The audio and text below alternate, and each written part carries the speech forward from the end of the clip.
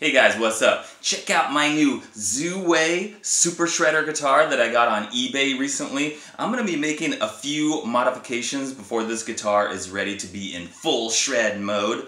I'm going to replace these cheap white humbuckers with chrome covered humbuckers. I'm going to take off the plastic knobs and put chrome metal knobs.